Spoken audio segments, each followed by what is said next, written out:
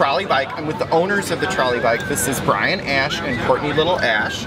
And the Trolley Bike is an open air party bus. It roams the streets of downtown Springfield. We're going to see how much fun it is. Here we go.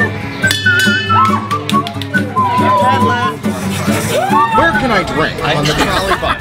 The ordinance just limits us to the streets that 25 miles per hour or less. So if there are streets on the other side of town that are less than 25 miles per hour, and you're on the Trolley Bike, you can drink on it and you're golden. It's about 7 minutes in, and they are really rambunctious. I'm sitting next to this couple and they're drinking bottled water like I am, and they're probably the most rambunctious of the lot. So far they're having fun. I think this is going to be a really interesting evening.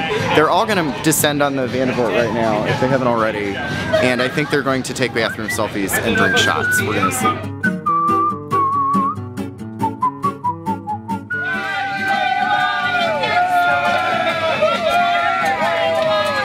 It's a bike, and you got to have enough pedal power to be able to go. So it's not solely pedal power that runs the trolley. Oh no, we've got electric assist. So if people get tired or too many beers and don't want to pedal or whatever. But we're solid. We weigh 1 ton.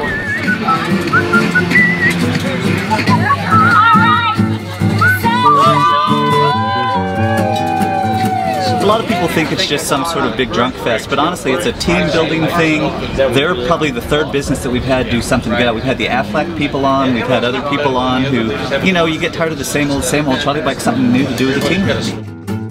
The tour is almost 2 hours long. So far we've been to 4 stops. We went to the Vanderbilt, we went to Ebbets, we stopped briefly by Hammond's Field, and then we came to Park Central Square and did like the obligatory like getting sprayed by the fountain selfie. That was pretty fun.